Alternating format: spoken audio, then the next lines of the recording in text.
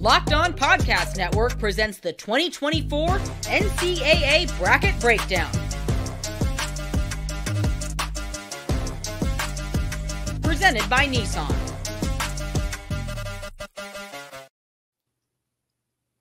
Welcome into the 2024 Locked On Bracket Breakdown. I'm your host, Tenitra Batiste, alongside me and our co-host of Locked On College Basketball, Andy Patton and Isaac Schade. We aren't here just to break down favorites and upsets, although there will be a lot of that. We're also here to walk you step by step through filling out a winning bracket for your office or friend pool. We'll have local insight from across the field of 68, as well as gambling advice from our Locked On Bets insider. So break out your pencils and paper brackets. It's time for some madness. The 2024 Locked On Bracket Breakdown is brought to you by Nissan. Are you the kind of driver that likes to push things a little further? Ever wonder what adventure could be around the next corner? Take the Nissan Rogue, Nissan Pathfinder, or Nissan Armada and go find your next big adventure. Check them all out at nissanusa.com. Now let's get to it. Let's get to the brackets, starting with the left side. Okay, guys, real talk. We've seen it twice, and I sure ain't going to bet on it that we're going to see it again this year. But for kicks and giggles, Isaac, for kicks and giggles, Andy, we'll actually talk about it. The 1 seed is UConn over in the East bracket. The 16 seed is Stetson. And let's go ahead and talk about that 8 and 9 seed as well. Florida Atlantic being in that 8 spot and 9 with Northwestern. I probably am going to get a thumbs up from both you, Andy, and you, Isaac, about that 1 and 16 and UConn moving on. But just to make sure, tell me your thoughts on the 1 and 16 as well as the 8 and 9. Let's put a number on it, Tenitra. One seeds are 150-2 all time against 16. So yeah, big thumbs up. Yep, 100%. UConn's going to advance here. Shout out to Stetson for being in the big dance. It's been a long time since they're here, but yeah, they're not going to get much of a chance here. Yeah, Andy, I got to agree with you guys on that as well. Andy, what about FAU? You see them advancing, or are you giving that nod to Northwestern? You know, I love Boo Buie at Northwestern, really talented guard. I like veteran guard play, but FAU's got a lot of it as well. John L. Davis, Elijah Martin, Dusty May, fantastic coach. To me, give me FAU. Sets up a nice matchup between two teams that were in the Final Four last year, between UConn and FAU in that round of 32.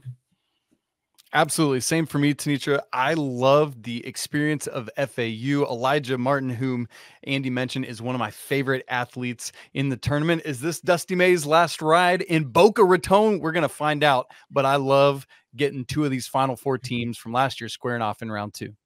All right. So if we're picking Florida Atlantic, Isaac, to come out of that 8-9 game, and we obviously all agree it'll be UConn coming out of that as well, but do we see an 8 possibly upsetting a 1? We do see a possibility of it, again, because FAU has that experience from last year, because everyone came back. Dusty May did a great job keeping this team together. But, Tenitra, UConn is the #1 overall seed for a reason. These dudes are for real. Tristan Newton, Donovan Clingan, Alex Caravan, Cam Spencer, and on. UConn's moving on to the Sweet 16. And Andy, as much as we like the veteran presence that FAU has, like Isaac said, we can't take away the fact that UConn has by far been the most consistent team across college basketball this season. They're too deep. They're too talented. I love FAU. I think they're going to put up a heck of a fight. But yeah, it's going to be the Huskies in this one. So, hey, I'm going to go ahead and do a cheat code, and I'm going to go ahead and put my UConn in because you guys said so, and I'm going to put my FAU in because you guys said so, but then I'm also going to put my UConn in again because guess what? You guys told me to do it. So I'm doing my bracket, and I'm going to definitely come back and circle back. If they're busted, it's on you guys. We'll take all that blame, Tenitra. Bring it on. Bring it. All right, so let's make a little jump down the bracket, and we're going to talk about kind of that next space where it always gets tricky, your 5-12 and your 4 and 13. So for 5-12, Andy, we got San Diego State, and then we've got UAB in that 12 spot. We also have Auburn in at #4 over in that East bracket, and Yale at 13. Where do you kind of see that playing out as far as the 5-12 and then as far as the 4 and 13? Tenitra, I typically have quite a few 12-5 upsets or 13-4 upsets, and I got a handful here in this bracket, but I don't have any here. I think San Diego State and Auburn are both going to advance. San Diego State only finished 5th in the Mountain West, which is a little surprising, especially since they earned far and away the best seed in March Madness here, but UAB barely snuck into the tournament. No disrespect to them, but I just don't see them being able to hang with a team that went all the way to the Final Four last year. And Auburn, very deep team, very talented team. Janai Brome has been playing some just excellent basketball as of late. And while I think Yale is a quality team, they played some good teams in the non-conference, got some nice wins, and managed to beat a Princeton team or get past a Princeton team in the Ivy League tournament. And I think they're a solid squad. But yeah, give me Auburn and San Diego State both advancing here. I think the only time in this bracket that I have both the 4 and the 5 advancing. Interesting. How about you, Isaac? Interestingly, I am right in line with Andy on this one. Okay. Props to UAB, as he said, for getting here and doing that, knocking off. Or, South Florida doesn't win the AAC, so we have a bid thief situation there. But San Diego State behind Jaden Ledee, who is one of my favorite players in the entire nation, a big dude, an absolute stud. San Diego State, a third Final Four competitor from last season who was in the top half of this East bracket, moves on where they will face the Auburn Tigers. Bruce Pearl's team is rolling. They just won the SEC tournament championship on Sunday, right? Leading just earlier on Sunday afternoon, leading up to the selection show. Great stuff there. Again, great for Yale getting past Princeton and then beating Brown on a buzzer beater to win the Ivy League championship. So, for all of these schools, it's just an honor to be here. But Auburn is going to take this one and play San Diego State in the second round. I like it. I like it. So it's Auburn and San Diego State in the second round for Isaac. You too, Andy? Yep, me too as well. And I think I'm going to take San Diego State to advance here. I think to me, it's going to be a Janai versus Jadon matchup, Ledee and Brome, and how that kind of shakes out in the front court for those two teams. Auburn, I think, has a lot of depth, but San Diego State has been here before. A lot of guys back from a team that went all the way to the Final Four. Brian Dutcher's a phenomenal coach. I think the matchup between him and Bruce Pearl going to be a fun chess match on the sidelines. But give me the Aztecs being able to advance here. So Andy, this is where you're so stinking wrong. Ooh. Auburn moving on past the Aztecs. They can't make it back to the Final Four this year. Auburn's rolling on. You talked about how great Janai Broom's playing, and then you poo-pooed it with Jaden Ledee. Nah, Janai Broom, Jalen Williams. The Tigers are rolling on where they will face UConn. I know we're not getting there yet, but man, what a fun matchup that'll be. Definitely Auburn and not the Aztecs of San Diego State. Interesting. So we finally have some shots fired on our bracket breakdown. I love it. I absolutely love it. So it's interesting because this is always kind of where things start to separate and where you kind of get those upsets, right? So speaking of that 5-12 upset, for advice on betting those 5-12 upsets, here is our Locked On Bets Insider. This is Lee Sterling with Paramount Sports, your Locked On Bets Insider. Everyone loves to watch and bet the number 5 and 12 seed games. Why? The number 12 seeds have gone 53-99, almost 35% since the field was expanded to 64 teams in 1985. My top 2 number 12 seeds to win straight up this year, James Madison, money line, plus 175 versus Wisconsin. I think Wisconsin's energy is going to be sapped up after playing Purdue and also Illinois in the last 2 games, 4 games straight here. The Duke's 31-3. They average almost 85 points per game. And Grand Canyon, money line also plus 175. Bryce Drew's team, 3rd appearance here in 21 and 23. I expect them to perform better and get at least to the 2nd or 3rd round. They're a top 50 scoring defense and offense here. Take a money line. For more insight and game selections, make sure to follow me on social media at Paramount Sports and check out ParamountSports.com. So guys, let's go down the rest of this East bracket and let me see where you kind of land there as well. Another one that oftentimes is an upset special is the 6-11. You got BYU and Duquesne that are going to be duking it out, no pun intended. Andy, which one of those teams are going to come out of that matchup? And then, of course, we got the Fighting Illini, number 3 Illinois at number 14 against number 14 Morehead State. Who ends up moving on from that duke out, that matchup? I'm really chalk so far on this bracket. I got both BYU and Illinois advancing here. Duquesne, kind of like UAB, they snuck into the tournament by winning, by stealing a bid. I think they're a good team. They were one of the better teams in the A-10 at the early part of the season. They sort of struggled down the stretch, carried some momentum in here, but I think BYU is a bit underseeded as a 6th seed. I think they're going to roll here. Illinois playing some really good basketball as of late. Really nice run through that Big Ten tournament. Morehead State, I don't think is going to be able to hold much of a chance here against Illinois. And I got another chalk matchup here, 3 versus 6 in the second round. Yeah, Isaac, it was such a crazy weekend and such a crazy championship week. That Illinois-Wisconsin game was one of the few I actually got to watch, and I was pretty impressed by what Illinois was able to do. Oh, that's right. Terrence Shannon Jr. scored a career-high 40 points this weekend in one of the Big Ten games. Great stuff. They're rolling. He, along with Marcus Damask, is just such a dynamic 1-2 punch for the Illini. Yes, I have them over Morehead State as well. And in that first game, BYU as well. Now, something to keep in mind with BYU, there is a lot of potential back and forth for them because they rely so heavily on the 3-point shot. Yeah. When it's going down, it looks good for Mark Pope's team. When it's not, things can be a little bit different, especially when they're not playing at that elevation like they do at Provo. But shouts to Duquesne. As Andy said, that A-10 was one of the wildest tournaments we had last week, where all 4 of the top 4 seeds lost in the quarterfinal rounds. But a great run for Duquesne, but it ends here. And then we get BYU and Illinois in the second round. Andy and I, once again, with the chalk, and we apologize. It's okay. It's fun. It's kind of fun when you guys disagree, but it's kind of cool when you guys agree too, because it means that we're kind of lockstep in what we see. But now here it comes, and whether or not you're going to agree once again. Are we talking Illinois, BYU? Who moves on? Which way we going? I'm going with Illinois. I think Andy. BYU is going to have a tough time defending up against Coleman Hawkins and against the guards, like Isaac mentioned, with Damask and Terrence Shannon Jr. And they're too reliant on a 3-point shot. I think Illinois has got enough length to be able to slow them down, make life a little bit difficult for the Cougars. I think they'll put up a good fight, but I think Illinois has been playing good basketball as of late, and that'll continue and push them into the Sweet 16. Yeah, I agree, Andy. I think that the Coleman Hawkins, Vicini Traore matchup should be a lot of fun inside there. But man, it's just one of those things where if you're Mark Pope, you look at the scouting report and you're like, man, what if we schemed against Marcus Damask and just shut him down?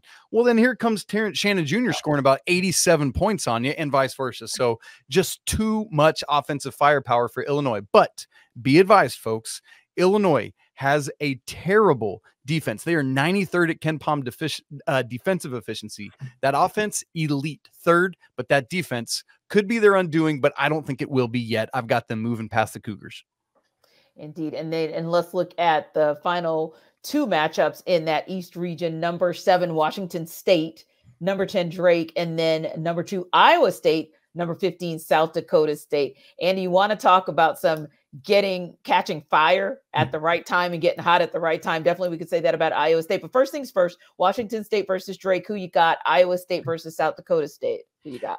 Look, I couldn't go fully chalk for the entire bracket or the entire region here. So I like this Drake team a lot. Tucker DeVries is one of the best players in the country that hasn't gotten as much attention. He's 6th in the country in scoring, really talented power forward. His dad, Darian DeVries, is the head coach at Drake. This team took out Indiana State in the Missouri Valley Conference Tournament. And Washington State's really good. Kyle Smith is a phenomenal coach, really good X's and O's, does a lot with maybe not as much resources. That's why he's been so successful at Wazoo. But I think it ends here. I think Drake is a 10-7 upset. Those don't get as much attention because they're pretty close in the bracket. But I think Drake's going to advance here and get an opportunity to take on an Iowa State team that I fully expect to advance over South Dakota State. Yep, agreed, Andy. And the interesting thing here is that these games are in Omaha, and Washington State's traveling all the way across the country, where Drake's going to be pretty close there. And so in some ways, it's one of those geographical bummers for the Cougars, who had a shot for a while at either getting the final Pac-12 regular season championship, but just couldn't win enough games down the stretch. I'm right with you for everything you said about Drake. I love DeVries. He is a dynamic scorer. If you haven't seen him, you need to. Here's the problem. When they face Iowa State in the second round, Iowa State, by the way, who's going to beat South Dakota State. I just saw this team in person this weekend at the T-Mobile Center in Kansas City. They are a dominant force on defense, where they're the number 1 team in the nation defensively at KenPom. I cannot wait to see that matchup, Andy, of Iowa State's defense against Tucker DeVries. It could be epic. What do you think? Yeah, I'm with you. I think Iowa State advances there. They're too good. They're too talented defensively, too long, too well coached with TJ Otzelberger. I think Drake's a good team, and I think they have a great chance of being in that round of 32, but I'd be pretty surprised if they find a way to pull off an upset and get into the Sweet 16.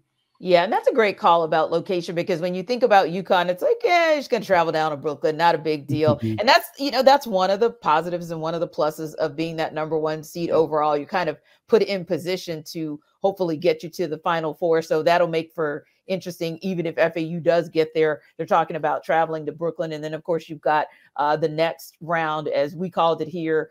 San Diego State and Auburn will be in Spokane. And then, of course, if it goes BYU or Illinois, or however that one goes, we're looking at Omaha. So, yeah, it'll be interesting to see how those locales and those fan bases traveling for support, how that could impact how those teams play as well. So we'll definitely be taking a look there. Yeah, now, it's interesting, Tenitra, that whole bottom half of the East is all in Omaha. Both of those pods I together. thought that was intriguing too. Yeah, and so they would have already seen, whoever comes out of those two games will already know what they have as they head off to Boston the next weekend for the East Regional. So that's going to be really interesting. Something that we've neglected to mention here so far is that 4 of the 6 Power Conference tournament champions are all in this bracket. As we already talked about, 3 of last year's Final Four teams are all in this bracket. So a lot of postseason experience, going to be really interesting in this East bracket. We'll see what it means for the reigning national champion UConn Huskies. So let's go down to the West bracket. Of course,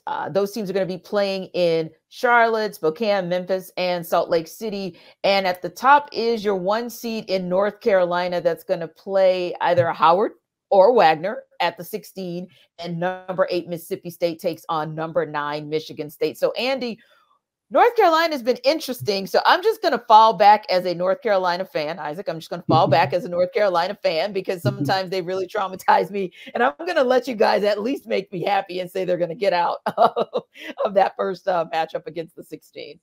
Yeah, no concern about them not advancing past that first round game. Yeah, I think we're feeling pretty confident about that. In that second game, you got Mississippi State, Michigan State, and it's hard to bet against Tom Izzo in March. This team has been a colossal disappointment. They started the season as the 4th ranked team in the country. They're getting a 9 seed, and some people thought that was even more generous than maybe they should have gotten. But that team's got a lot of depth, a lot of talent. I think they're going to advance past Mississippi State and Coach Chris Jans' team, but setting up a North Carolina, Michigan State 1-9 matchup, kind of interesting to see those seed lines next to those 2 teams as 2 of the biggest powerhouses in college basketball. Yeah, Howard and Wagner are the 2 lowest rated teams in this entire field of 68. Whoever wins, congrats to them. They get some money for their conference, but North Carolina is running over either of them. I've actually got Mississippi State moving on past Michigan State. I love Chris Jans' defense. This team, they've got Tolu Smith, who wasn't able to play the beginning of the season with an injury. Now he's back, and boy, if that's able to happen, what an interior matchup we would have with he and Armando Baycott in round 2. I cannot wait to see the big boys go at it. Interesting. So out of that, North Carolina, are we talking, Andy, North Carolina taking on Mississippi State, and who moves on? Or are we talking North Carolina, Michigan State, who moves on? Ultimately, who comes out of that matchup? Yeah, it's still Carolina for me over Michigan State. I think Michigan State, if they do advance, will give North Carolina some trouble, just because Tom Izzo's a fantastic coach, and he'll find some advantages, some mismatches and whatnot. But the Tar Heels are just too good, and I think they're going to advance, and they're going to be in the Sweet 16. Yep. Okay. Andy and I chose different teams to come out of that 8-9 game, but the result of the second round's the same. Tar Heels are moving on. They got humbled a little bit in the NCAA or the ACC tournament on Saturday night against NC State. Tenitra's wearing her red glasses to prove it. And but North Carolina is going to be locked and loaded. They're moving on to the Sweet 16. Indeed. So let's talk about one of the fun ones. At least it's been fun for me. It seems like every time I tune in to watch that 5 seed St. Mary's, they're winning a game. So they've been fun to watch the entire season. And then they'll take on the 12 seed Grand Canyon. Alabama's in that 4 spot, and Charleston is the number 13 seed. Where do we see those 2 matchups landing, Isaac? Well, I went back to the chalk, and it's so funny, even though we have all these 5-12s we know we're supposed to pick. St. Mary's, who had a difficult troubling start to the season, has really figured it out, ended up winning the West Coast Conference regular and conference tournament championships. And so I know Grand Canyon is a great team with Bryce Drew as the head coach, a man who has one of the single greatest shots in NCAA tournament buzzer beating history. But St. Mary's for me is moving on in this one, where they will play the Alabama Crimson Tide, Nate Oates and his team. I love what Charleston brings to the table, but Alabama just too much. And so we're going to get St. Mary's and Bama in the second round. Isaac, it is my turn to chastise you for your picks here. Bring it. I not only didn't go chalk for one of these, I didn't go chalk for either of these. I got a 12-13 matchup in the second round here. Give me Grand Canyon over St. Mary's. The Gales lost Joshua Jefferson, their starting power forward, about 2 weeks ago. They did manage to beat Gonzaga once without him, but they lost badly the other time these two teams played. Mason Forbes has stepped into the starting lineup. He is offensively pretty anemic, great defender, great rebounder, doesn't do much offensively. Feels like they're playing 4-on-5. I think Grand Canyon and Bryce Drew can exploit that. Tyon Grant Foster is one of the best mid-major players in the entire country. I think St. Mary's going to have trouble with him. And on the other side here, Alabama just doesn't defend anybody. One of the worst defensive teams at that Power 6 level that we've seen all year long. Charleston is an incredibly well-coached team. They're a disciplined team. They're a 30-win team last year. I picked Charleston to be a 12-5 upset last year. The team that they played last year was San Diego State, who went to the Final Four. So if I jinxed it and I'm sending Alabama to the Final Four, I apologize, especially to our leader, Zach Blackerby, the host of Locked On Auburn. But we will see if that happens. But I think we could be seeing a fun mid-major matchup between Grand Canyon and Charleston in the second round there. Andy, how wild would that be if Alabama did that a year after they were the #1 overall seed and fell off? So that would be pretty crazy. Tenitra, just moving on, I'm actually going to stick with St. Mary's to beat Alabama in this game. I know, as Andy said, they're down a little bit, but it's, for me, a rally the troops, circle the wagons moment. Andy talked about Alabama's defense. I mentioned earlier how woeful Illinois is defensively. Alabama is even worse. They can bomb away from three, just like BYU we talked about earlier, but the defense does not back it up. St. Mary's going to the Sweet 16. Mine would be Grand Canyon. I'm taking Grand Canyon there, 12 seed over a 13 seed. We've seen that before. Not very often, but it has happened. But I think the Lopes are just, again, Tyon Grant Foster, I mentioned him already, really talented young man. I think Bryce Drew has done a really good job with this program. And I think Drew and Pat Kelsey are two coaches who might end up being both at different schools next year, especially if this ends up being the matchup. But yeah, give me Grand Canyon advancing to the Sweet 16. Interesting. Now, as far as who could bust up the brackets, like these guys have already started kind of busted up the brackets, but as far as who else could bust up the brackets this year, here's our Locked On College Basketball and NBA Big Board contributor. Leaf Tulane of Locked On NBA Big Board and college basketball here, and here is the Cinderella candidate I think will fit the slipper and make a run in the big dance coming from the left side of your bracket from the West region. It is the New Mexico Lobos, who are among the 5 bid thieves to get into the tournament. The Lobos are actually favored by 2.5 points in their opener against Clemson, who is the 6th seed. That is very rare and indicates value there right off the bat. Secondly, New Mexico is red hot, beating 3 good Mountain West teams consecutively in a league that got 6 bids. What is prioritized in March? That's experience and guard play. The Lobos have those in spades, as they are led by a terrific trio of Jalen House, the son of Eddie House, Jamal Mashburn Jr., the son of Jamal Mashburn, and Donovan Dent, all 3 of whom score 15 points or more per game, and they are joined by a blossoming NBA draft prospect in JT Toppin, who has 13 points per game and 9 boards. The Lobos are favored against Clemson and then would face a susceptible to potent offense's 3 seed in Baylor, who ranks poorly in the defensive metrics. Ride with the Lobos, howling beyond midnight, and enjoy the madness. Ride with the Lobos. I absolutely love that. I absolutely love it. But I got to ask you guys. So let's talk about where that bracket is. 6 seed Clemson, 11 seed New Mexico, the 3rd Baylor, 3 seed Baylor, 14 is Colgate. Where do you guys see that Clemson New Mexico matchup, that Baylor Colgate matchup?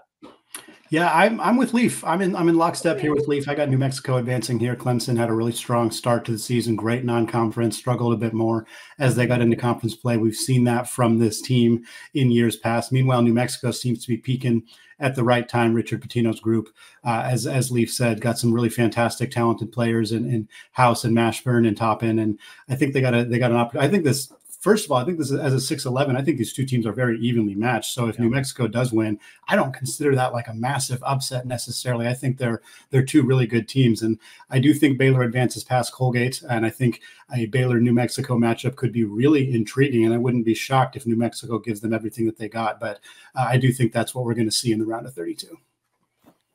How about you, Isaac?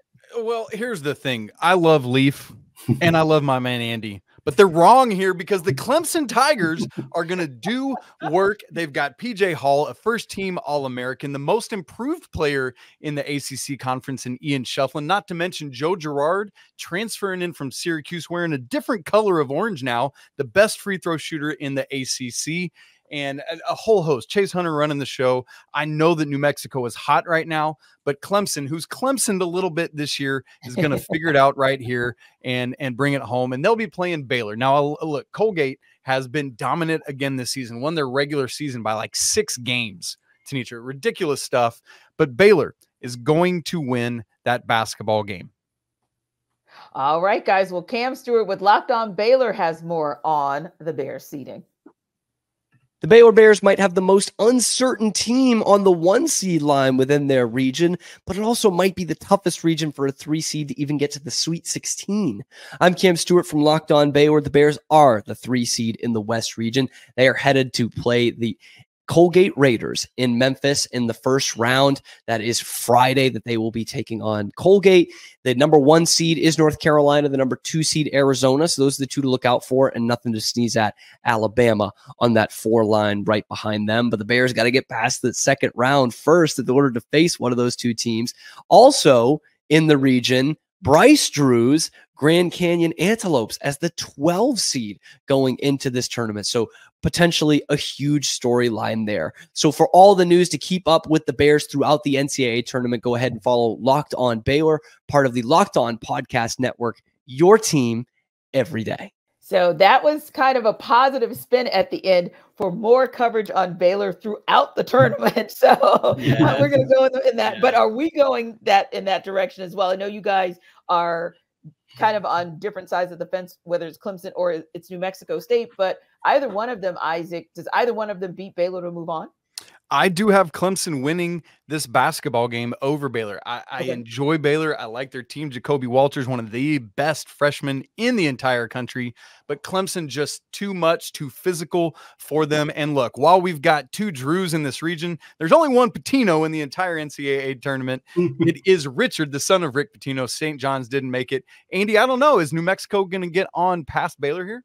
I don't have New Mexico advancing here. I think Baylor's too good offensively. They have too many different ways to beat you with Walter, with Ray J. Dennis. Yves Missy has played just incredible basketball for this team, a freshman who's really emerged. And while I like JT Toppin, and I think the Toppin-Missy matchup would be extremely fun if these 2 teams were to square off, Baylor's got too many athletes. They're extremely well coached with Scott Drew, and I think that they'd be advancing here. Yeah. And then we look to our 7 and 10 seeds where you start to see kind of the tightening up, for lack of a better term, of the competition. And then you've got the 2-15. Now, the 7-10, of course, you've got Dayton, that 7 seed, Nevada, that 10 seed, Arizona as your 2 seed, and a Long Beach State team that still has a coach. Technically, that Monday they kind of found out they wouldn't have as a coach, number 15 Long Beach State. All right, guys. Isaac, who comes out of that 7-10 matchup? Who comes out of that 2-15 showdown? I actually have Nevada winning this one. Dayton has been a little up and down, weird, topsy-turvy for me. Like as highly rated as they've been in the computer polls, just didn't do enough actually winning basketball games. Dayron Holmes, though, one of the best big men in the entire country, is a lot of fun to watch. But I've got Nevada winning that game. And then Tommy Lloyd's team, yes, Long Beach State, what a hilarious story with Don Monson getting fired on Monday and winning the conference tournament over the weekend. But Tommy Lloyd's Wildcats, led by Pac-12 Player of the Year Caleb Love, going to get the win there.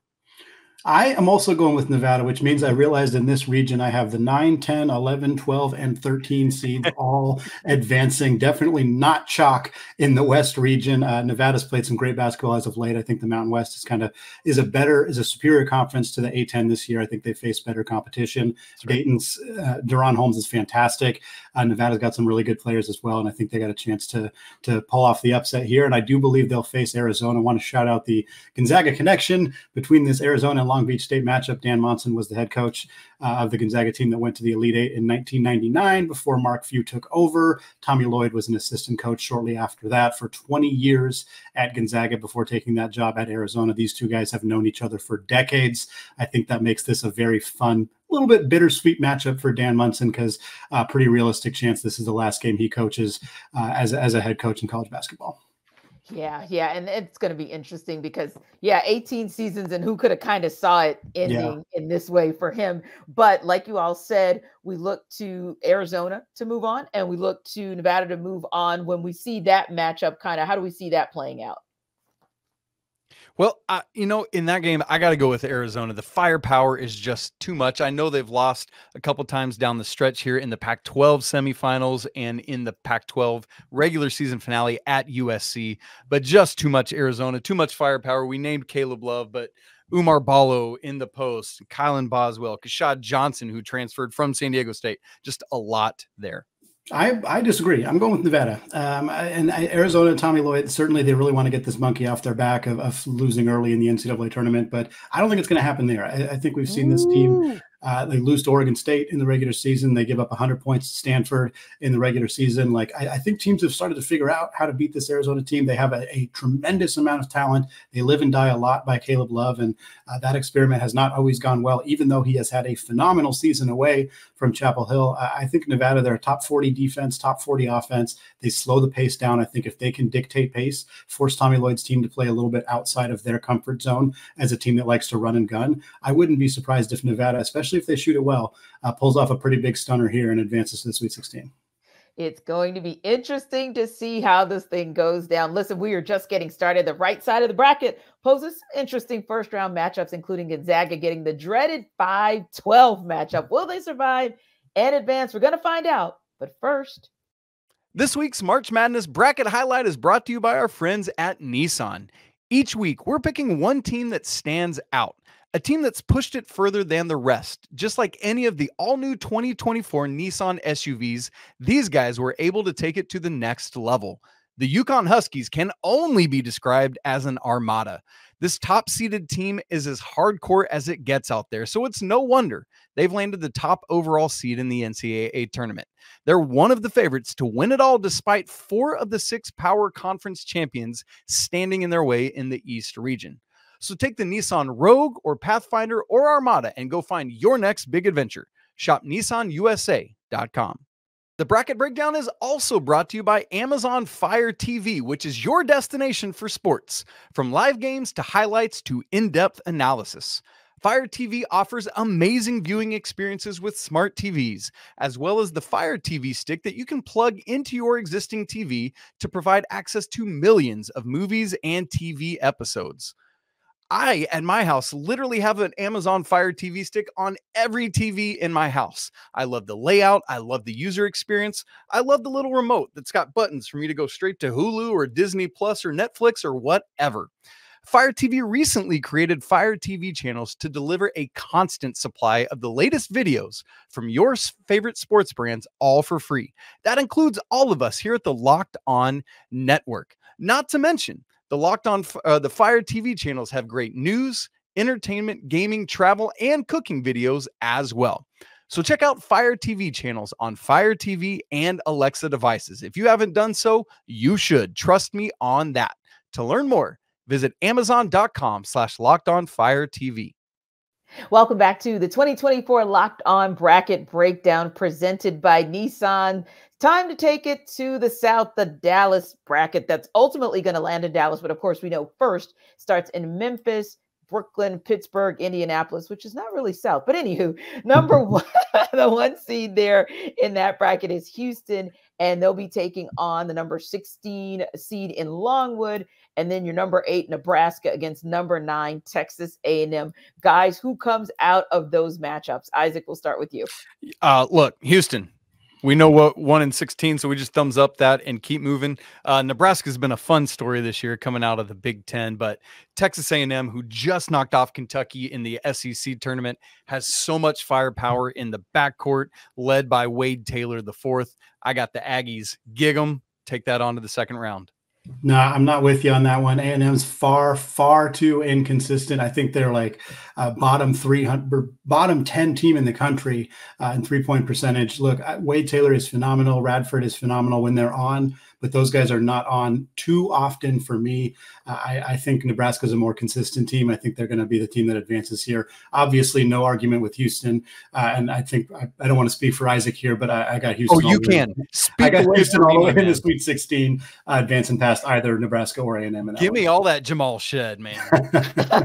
Yeah, he's a bad man. So let's just go to our 5-12 and see if we've got any upset specials there. We've got Wisconsin as the number 5 seed. And we got James Madison as the number 12. And then we got the Dukies at number 4 and number 13, Vermont. Where are we going, Isaac? It's weird. I keep picking all the chalk in these 5-12s and 4-13s, and I'm doing it again. I know, how boring of me. But look, Wisconsin, who had closed the regular season losing 8 of their final 11 games, somewhere finds what they had done prior to the beginning of February and turns it back around in the Big Ten tournament, knocking off Purdue as part of it. I've got them upsetting James Madison, even though not upsetting, good grief, beating James Madison. Boy, that would be funny if James Madison was favored. Beating James Madison, despite the fact that James Madison has had success against the Big Ten, started off the season beating Michigan State, but I got Wisconsin here. And then Duke, while they have had some troubles, just too much for the Vermont team.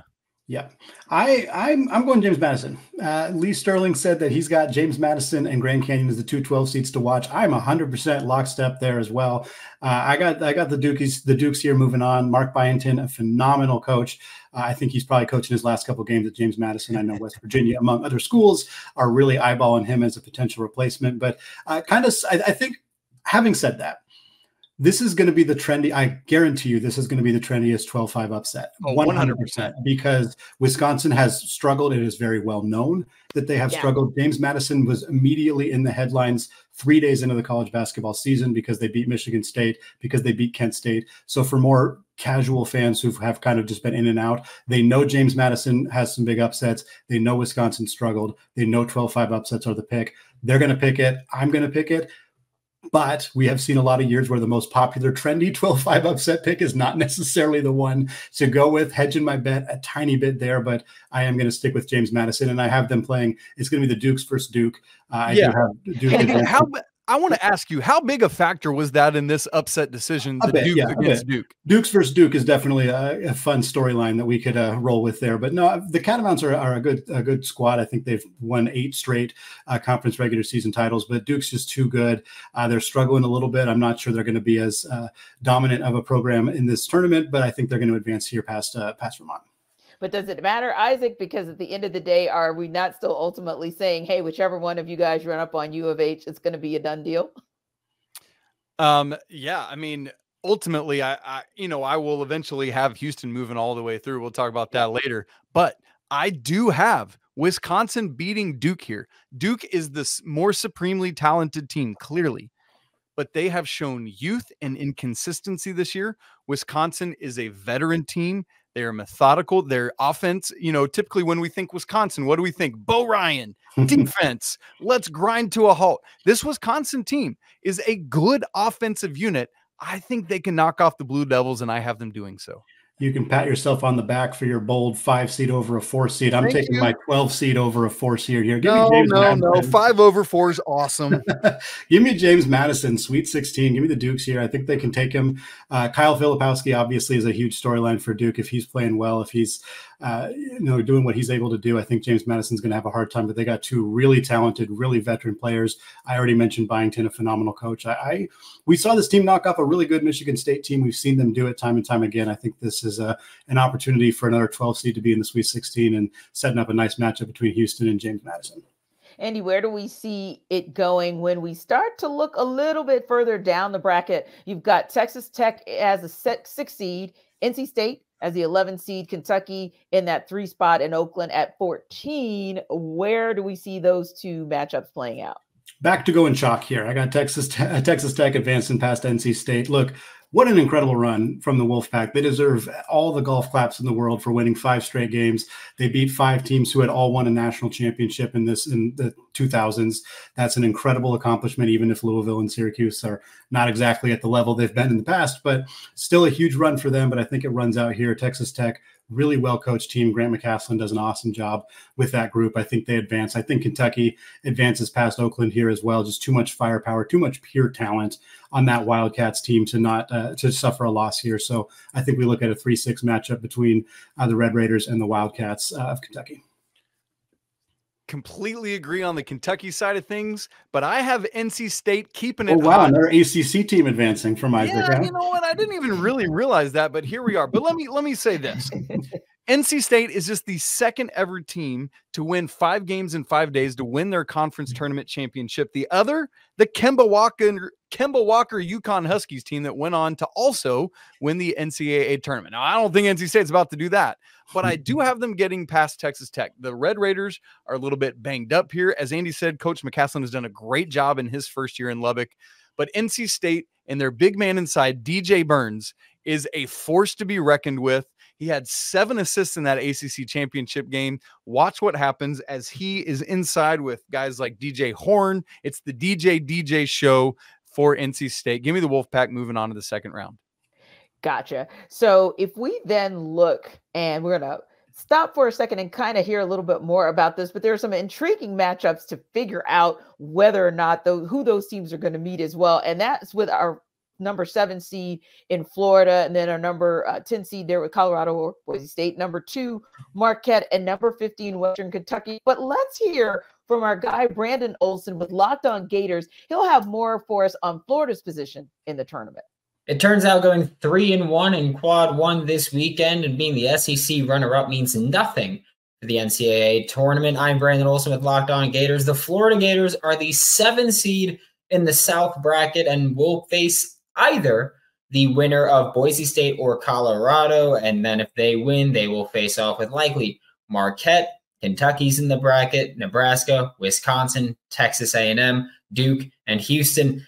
And the Florida Gators, it's an interesting situation to play the winner of a play-in game on Friday because you don't have all this time to prep. You are coming off a huge injury with Micah Handlogton, who will miss the entire tournament.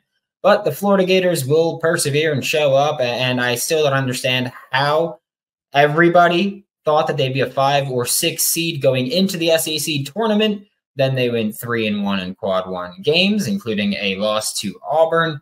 And somehow the Florida Gators are a 7 seed. For more coverage of the Florida Gators during this entire tournament, check out Locked On Gators, your team every day. So Brandon has made his case for his Florida Gators.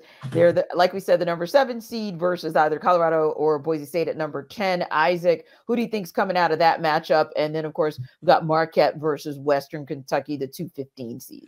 Well, Brandon's right. What happens in the SEC tournament often doesn't show much to the selection committee, it seems, year after year. I've got the Slash winning this basketball game. Whether it's Boise State or Colorado, I think either of them will knock off the Gators. I hate the loss for Micah Handlogton in the SEC championship game.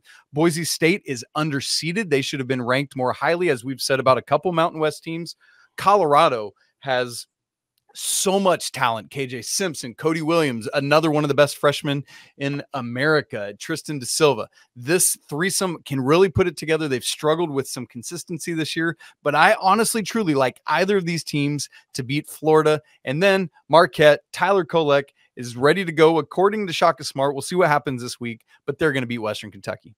Yeah, I hate the hand locked in injury for Florida. I'm curious if that made an impact on them getting seeded at a 7 when, yeah, I can totally understand BO's argument for them being a 6, maybe even a 5 seed. But Todd Golden, phenomenal coach for the Gators.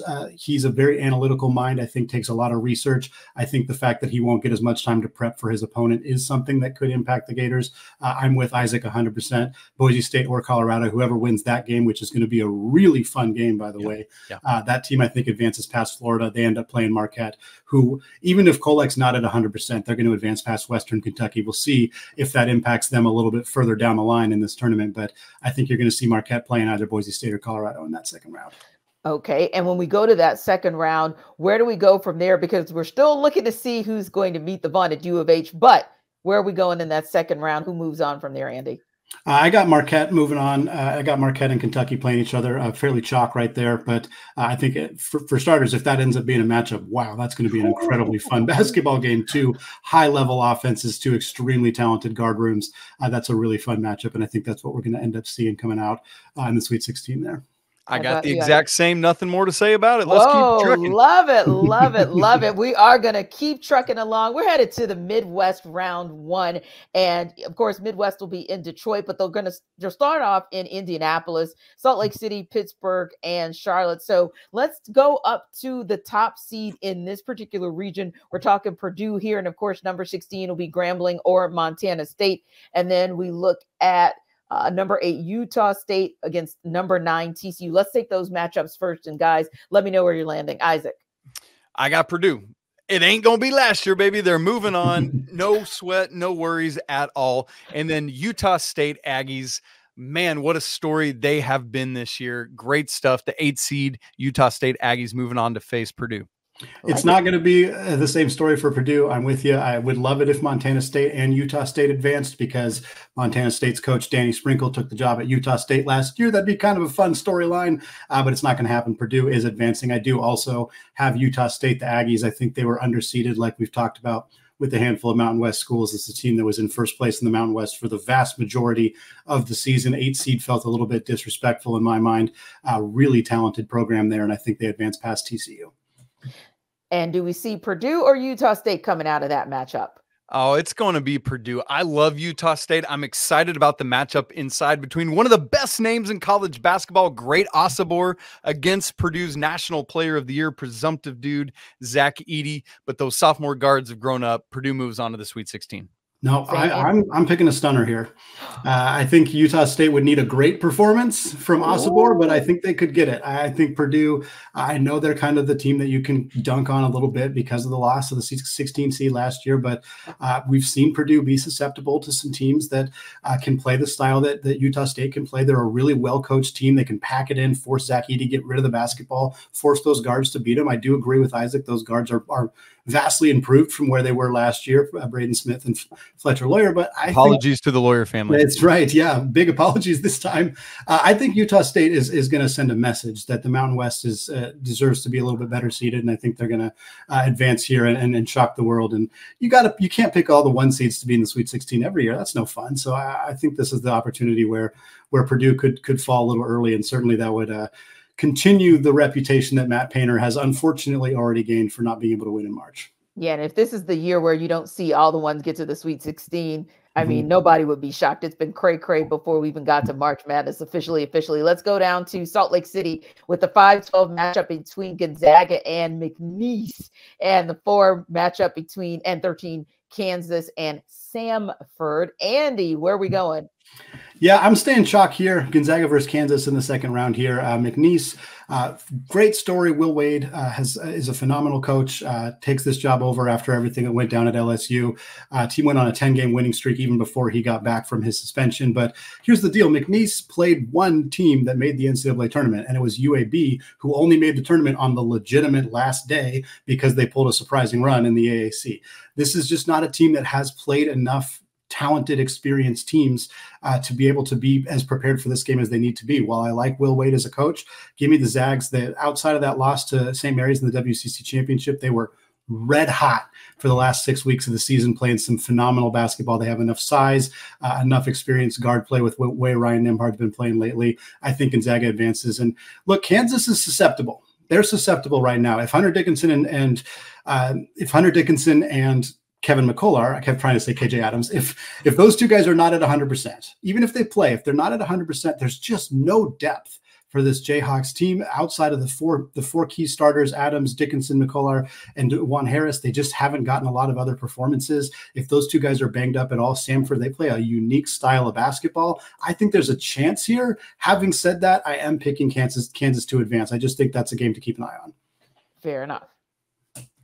Oh, give me Gonzaga. I thought about some McNeese and Will Wade, but Gonzaga too much, been playing so much better lately. And while I've been going a lot of chalk in this bracket, I will not be going with the rock chalk because the Jayhawks are going to lose to Samford. Buckyball, their pressure style, it's going to get to a short-handed potentially, but definitely no depth Kansas team. What do you do against pressure, which Samford brings literally every possession? You need depth.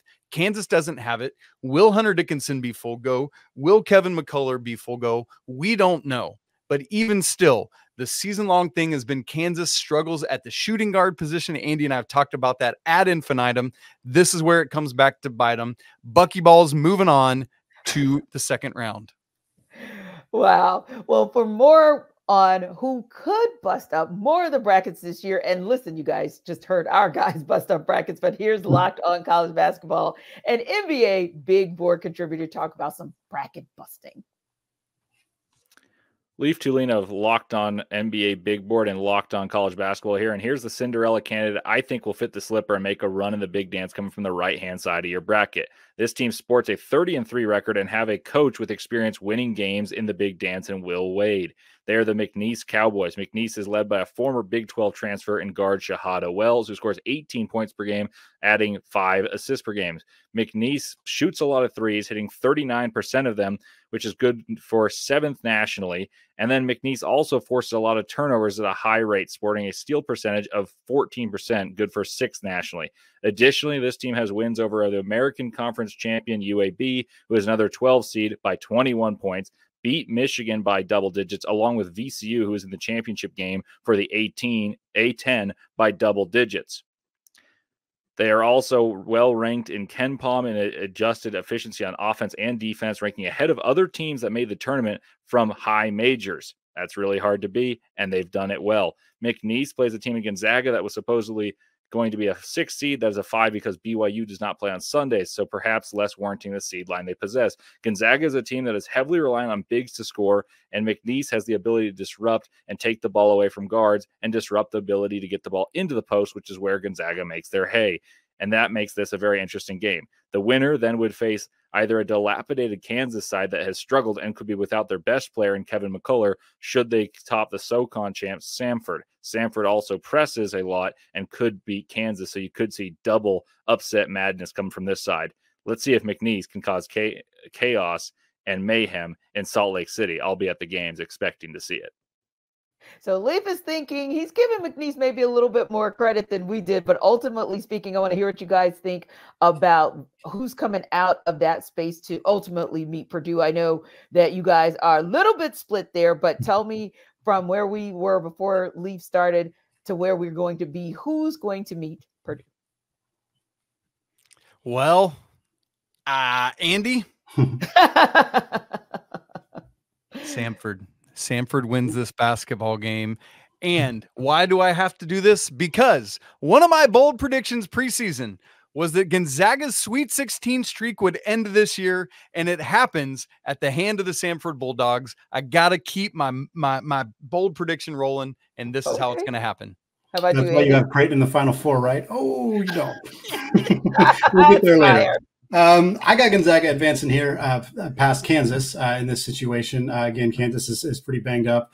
We'll see how healthy they are. Graham Ike versus Hunter Dickinson, incredibly fun matchup on the low block. But I ultimately think the depth issue is going to be a problem for Kansas. I think Gonzaga, the way they've been rolling as of late, will be able to advance here. Again, for me, not playing Purdue, actually playing Utah State in that Sweet 16 matchup would be a really intriguing one. Yeah, interesting indeed. Let's go to the bottom of that Midwest bracket where we see South Carolina at the 6th seed. We see Oregon in at 11, Creighton at 3, and Akron at 14. How do we see those playing out, Andy?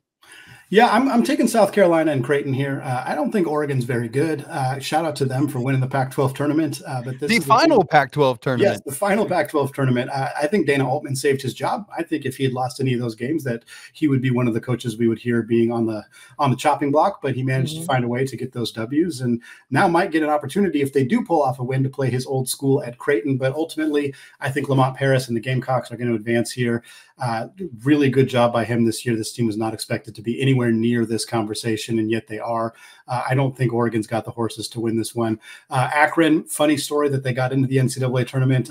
Funny is maybe not the right word, kind of more tragic for Kent State, who unfortunately player made a mistake and committed a foul when he shouldn't have, and the team ends up losing because of that. But Creighton is so talented. They got some depth issues that I think could trip them up a little later in this tournament, but I think they advance here and they end up playing South Carolina.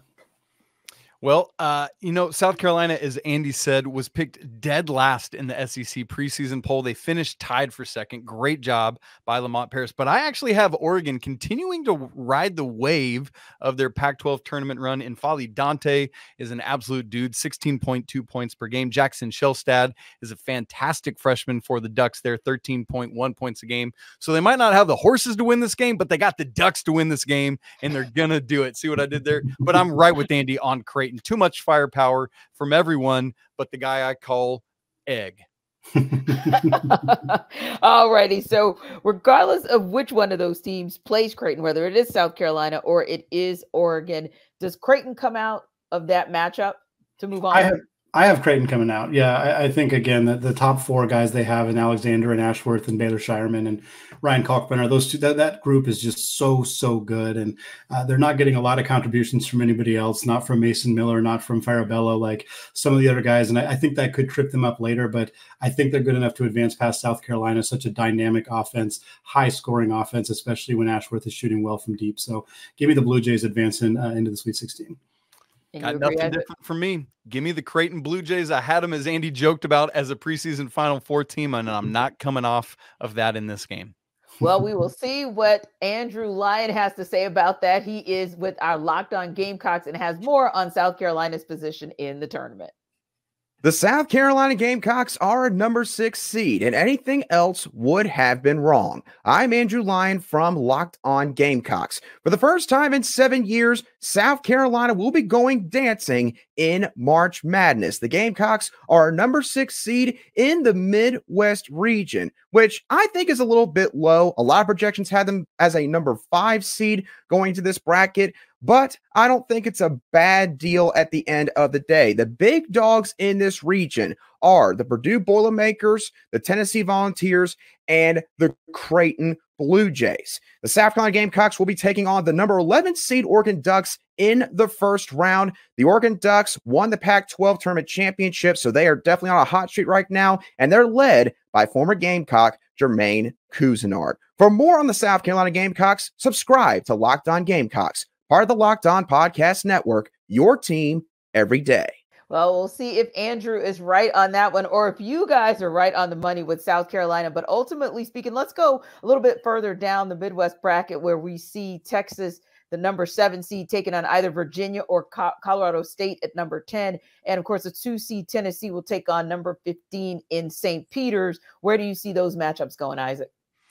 Well, I took the slashy earlier coming out of the play-in game, and guess what? It's happening all over again. Whoa. I know Andy gave me a hard time about the ACC earlier, and so let's fix that because I'm going with Colorado State coming out of that game and beating Texas, who's been underwhelming a year after making it to the Elite 8. And then, look, St. Peter's won against an SEC team coming out of that 15-2 matchup a couple of years ago when they knocked off Kentucky in the 2022 tournament. It ain't happening this year. Too much Dalton Connect. The Vols are moving on to round 2.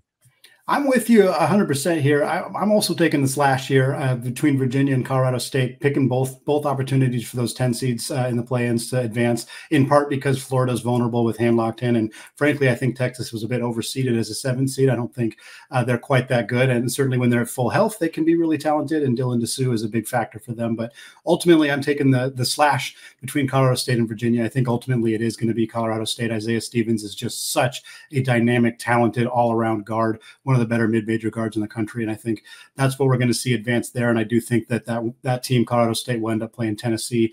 Again, love the Peacocks, love the story. It was a phenomenal run a couple of years ago. The fact that they lined them up as a 15 seed against a dominant SEC team once again is pretty entertaining, but Dalton Knecht is too good. I think Tennessee advances here. And Andy, is it Colorado State or Tennessee who moves on? Tennessee. Tennessee is just so good. Rick Barnes has had his issues advancing in the NCAA tournament. There's no secret about that. No surprise there. But what he needed on this roster was a bucket getter type of scorer, along with all the defensive role players that they had around him. They add Dalton Knecht. He's the perfect piece alongside Vescovi and Ziegler and Jonas Adu and everybody else on that roster. And I think we've seen them be susceptible to some losses at times, but ultimately when this team is on, they're really, really good. And I think they're going to find a way to play themselves into the Sweet 16 again. Yeah, shake off the rust of what you saw in the SEC tournament last week. Tennessee wins this game. Colorado State has been just too inconsistent, too up and down this year, particularly in Mountain West play. As great as Isaiah Stevens is, Tennessee has the defense to shut him down and enough offense to get it done. Move on to the Sweet 16. So what's the highest seed we could see make the Final Four, and which number 1 seed will fall first? We'll give you our picks, but first, the bracket breakdown is brought to you by LinkedIn. When you're hiring for your small business, you want to find quality professionals that are right for the role. That's why you've got to check out LinkedIn Jobs, which has the right tools to help find the right professionals for your team faster and for free. And thankfully, LinkedIn's not just some other job board. They've got a vast network of more than 1 billion professionals, making it the best place to hire. LinkedIn Jobs gives you access to professionals you can't find anywhere else and does all of that while making the process easy and intuitive.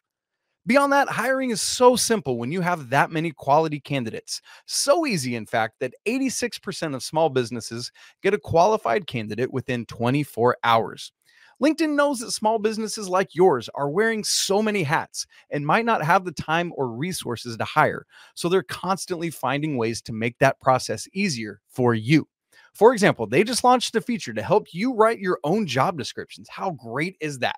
So post your job for free right now at linkedin.com/lockedoncollege. Again, that's linkedin.com/lockedoncollege to post your job for free. Terms and conditions apply.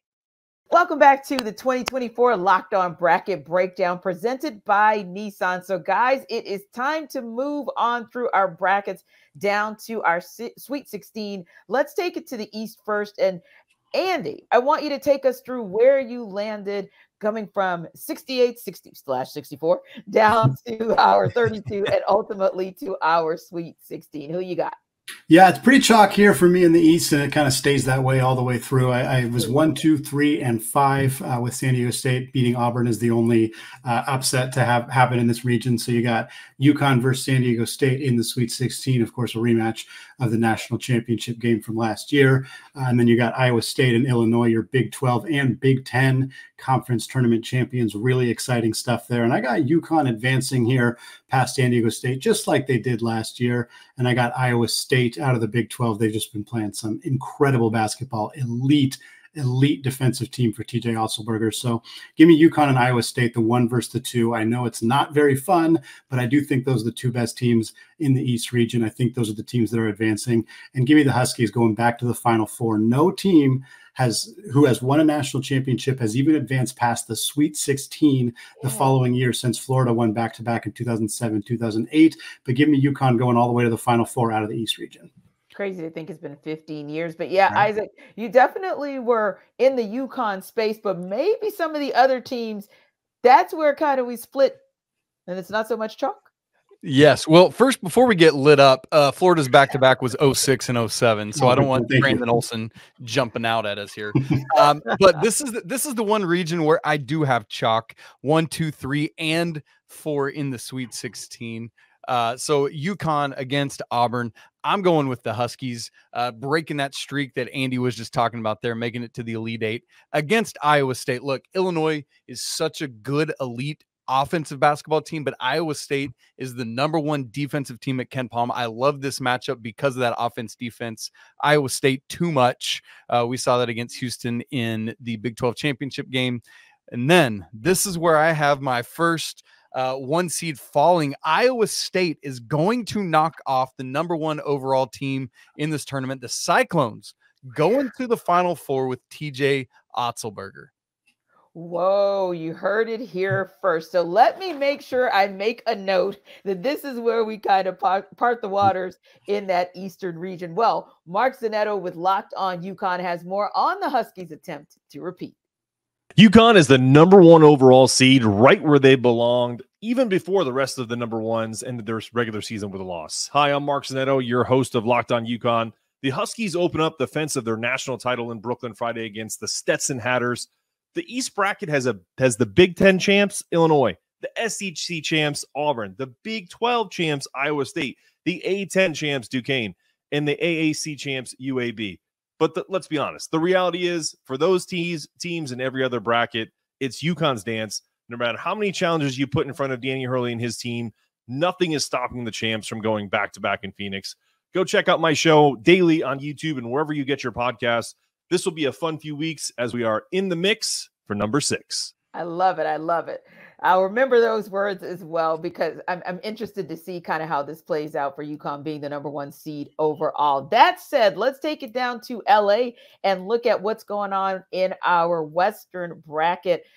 Isaac, we're going to start with you this time. Take us through from where you are seated with the Sweet 16 and bring us all the way to your Final Four. Yeah, my Sweet 16 had North Carolina and St. Mary's, the 1 and 5 seeds, and then Clemson and Arizona, the 6 and the 2. And North Carolina, look, St. Mary's, Andy talked about earlier, has some injury stuff going on right now. Just too much talent, too much depth and experience for the Tar Heels. RJ Davis, the ACC Player of the Year, a presumptive first-team All-American, takes the Tar Heels to the Elite 8, where they will face their former teammate, Caleb Love, and former assistant coach Steve Robinson against Tommy Lloyd's team. I love this matchup. The backcourt of RJ Davis and Caleb Love going off against each other. The front court of Armando Bacot and Umar Ballo. So much fun stuff. Pella Larson probably against Harrison Ingram. That should be a blast. 2 former Pac-12 player, or 1 current Pac-12 player and 1 former Pac-12 player squaring off. I love this matchup, but I have the North Carolina Tar Heels moving on to the Final Four. I love the North Carolina Arizona matchup. I think it'd be absolute blast. But I had Nevada upsetting Arizona in that second round. You shouldn't have done that, Andy. You shouldn't have done that. Too late. That's what we got going on. So I have North Carolina taking on Grand Canyon. I have Baylor taking on Nevada. So it's a 1, a 3, a 10, and a 12. A very unique bottom half here of the bracket. Again, it has been a season full of parity. So why not toss a couple double-digit seeds into the Sweet 16? I do got the Tar Heels advancing past Grand Canyon. I think just too much firepower for Hubert Davis's team, too much size in the front court with Bacot and Ingram. And I got Baylor over Nevada for a lot of the same reasons. Baylor's guard room is just so good. They have had their struggles at times defensively, but I think they're good enough on that end of the floor, especially with their explosive offense to advance past the Wolfpack. I got North Carolina and Baylor in that Elite 8 matchup. And give me the Bears here. I know that the defense is an issue for them, and Carolina has been playing some good defense, especially as of late. But I think there's a really fun, intriguing matchup here between those backcourts of Ray J. Davis and Ray J. Dennis. Yes, thank you. I was like, I know I have it wrong there. Dennis and Walter for Baylor, as well as obviously RJ Davis and Cormac Ryan for North Carolina. I think that's a really fun matchup. But give me the Bears advancing here and going into the Final Four. That'd be a fun rematch of the 2022 second round when Baylor was working to defend their national championship. Interesting. So we got a little bit of a dichotomy on who gets out of the West, who comes out of the West, but which teams are high seeds but maybe bad betting options? Here's our Locked On Bets insider to tell you. This is Lee Sterling with Paramount Sports, your Locked On Bets insider, and these are the 3 most overrated teams for March Madness. #1 seed, Purdue. They try to feed the ball way too much to Zach Edey, and they miss a lot of key free throws late in games. #2 seed, Tennessee.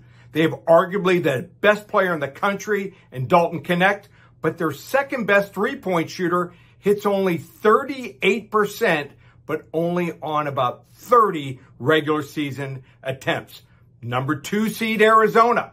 This Pac-12 team was playing poor opponents all season long. When they played decent rosters like FAU and Washington State, they had trouble. they have played very few Quad 1 opponents.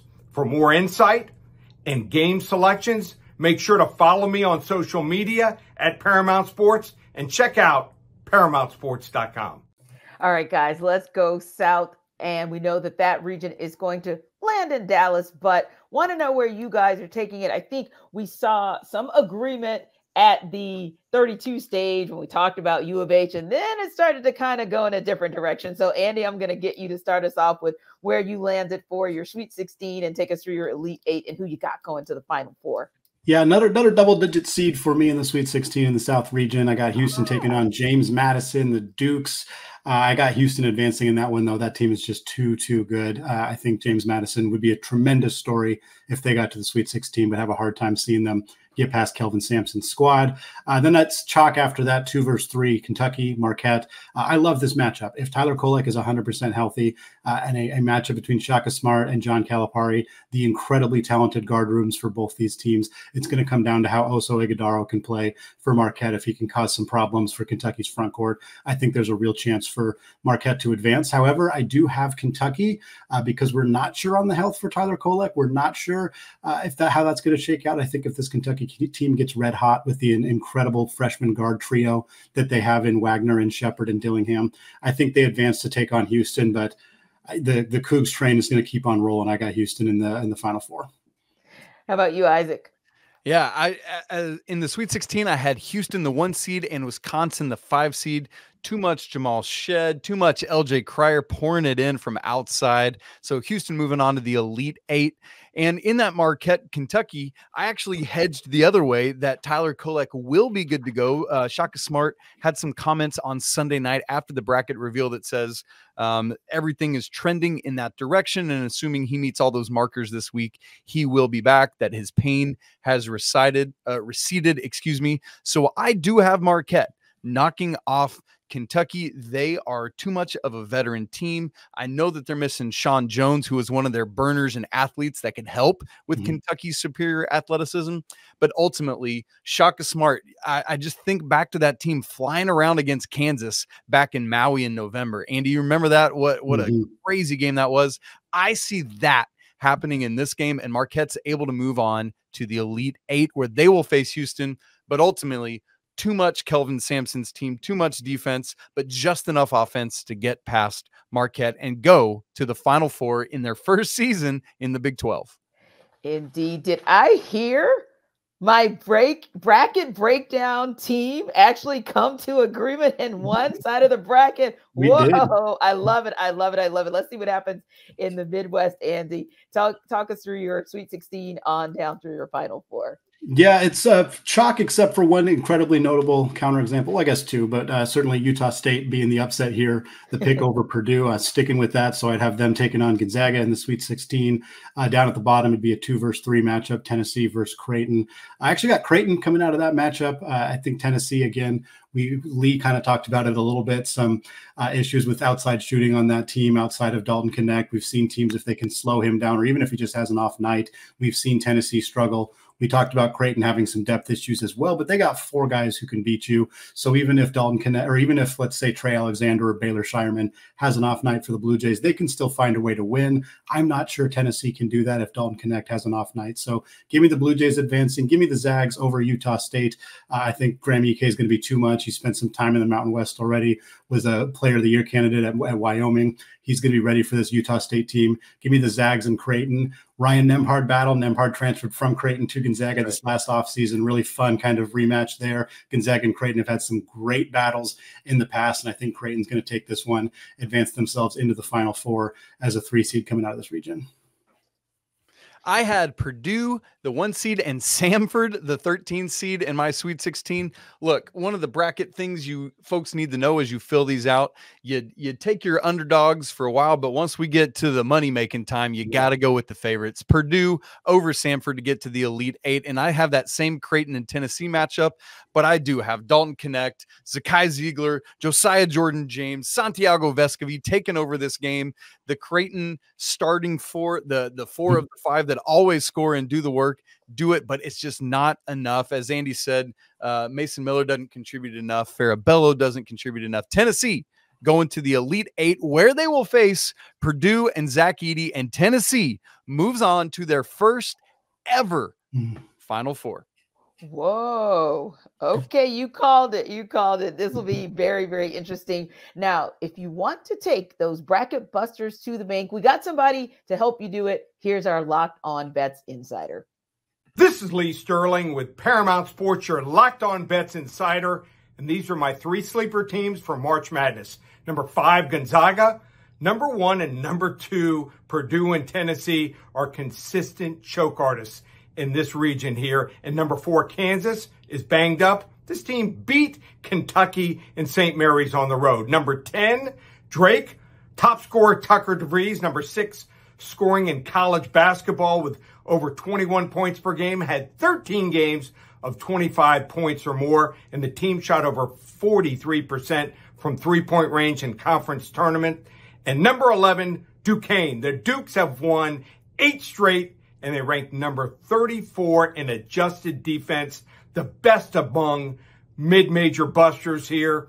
For more insight and game selections, make sure to follow me on social media at Paramount Sports and check out ParamountSports.com. All right, guys, time to put your money where your mouth is indeed. So let's go back to the Final Four one more time and then tell me who you guys got winning it all. So if I go back to the East, if I have it right, I've got UConn. That's Andy. Did I get that right? Yep. And I've got Iowa State. Isaac? That's right. All right, boom. Remember we said that. And then we go to the West, and I've got Isaac. You're picking UNC coming out of the West. And we've got Andy with Baylor. Yep. And going up top to the South, it's Andy with U of H and Isaac with U of H, right? Agreement. I love it. I love it. But then we go back to the Midwest and we take it back down to Isaac having Tennessee. And let's see, Andy, you got Creighton? Yep. All right. Time to put your money where your mouth really is.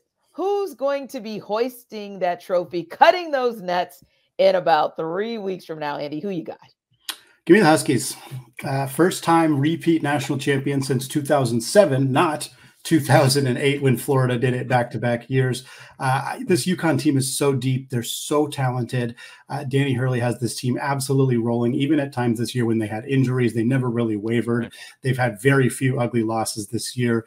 They lost to Seton Hall in the first game of the Big East. Outside of that, this team has just been tremendously phenomenal. If they can stay healthy, if Klingon doesn't suffer any injuries, his presence down low, Alex Caravan and Cam Spencer providing that floor spacing on the wing. Tristan Newton's one of the top 3 point guards in college basketball, and I don't think he's third. He is phenomenal the way that he has played this year. That combined with, I mean, we're 4 players in. We're not talking about their potential lottery pick combo guard and Stephon Castle. Like, this team is so deep, so talented, so well coached, so experienced. To me, it's really hard to see, especially with the matchups here in this bracket. The Baylor does not have the defensive horses to hang with UConn.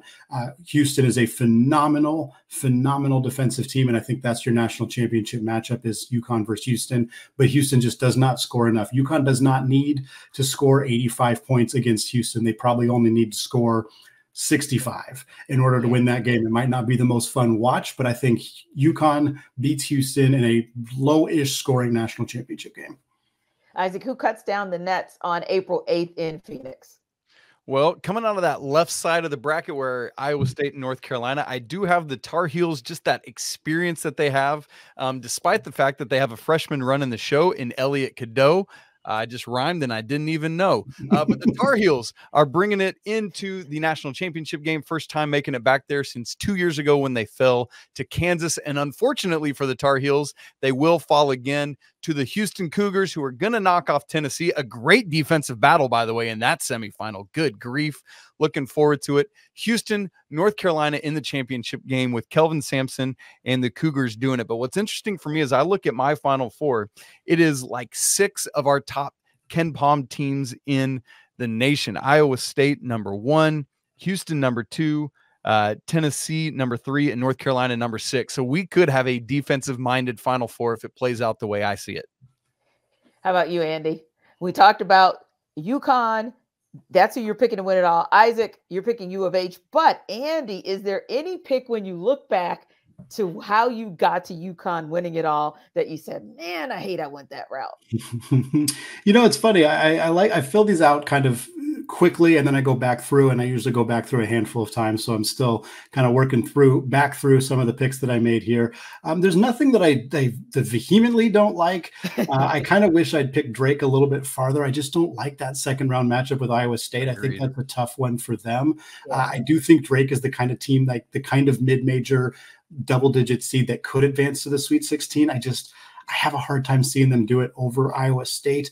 So that's kind of the one that's tough. Obviously, Utah State over Purdue is a Hail Mary pick. I don't regret it because I think there's a real chance that we don't have just a bunch of 1 seeds in the Sweet 16 Elite Eight. This just has not felt like a year where we're going to see a whole bunch of 1 seeds and 2 seeds and 3 seeds all advancing. I think the data, I don't have the full data. We've talked about it a lot on Locked On College Basketball, but unranked teams beating ranked opponents at home was at a sky high rate this year. And so I think we're going to see some upsets. We're going to see some parity in college basketball. And so for me, why not pick a mid-major team, a Utah State team to advance here? I know it's a risky pick, but I'm sticking with it. I think there's a chance that we're going to see some Titans fall early in this tournament. Yeah. And Isaac, how about you? You end with U of H cutting the nets on April 8th. But is there, when you look back across the brackets, is there one where you say, I kind of wish I hadn't gone in that direction? Same kind of thing as Andy. I'm looking, as y'all were talking, I'm looking back at my choices. I don't have really buyer's remorse on anything. I want to keep the house, but there are a couple I could switch around and see, like Baylor beating Clemson. Maybe one would be this. I picked Oregon over South Carolina. I could see the Gamecocks really taking care of business there, winning as they did. What was that? The 2017 season when they knocked off Duke. They were a 7 seed, beat the 2-seeded Blue Devils. And so there's a couple there, but nothing. Obviously Thursday and Friday, I'm going to regret all of this because it's all going to be dead wrong. As Andy's talking about, there's going to be upsets galore. And that's what makes this the single best time of the year. It is. It's like Christmas for these guys here. Thank you so much for watching the 2024 Locked On Bracket Breakdown presented by Nissan. Don't forget to follow and subscribe to your favorite Locked On show as the NCAA tournament progresses. And as always, Andy and Isaac will have you covered on Locked On College Basketball, part of the Locked On Podcast Network, your team every day.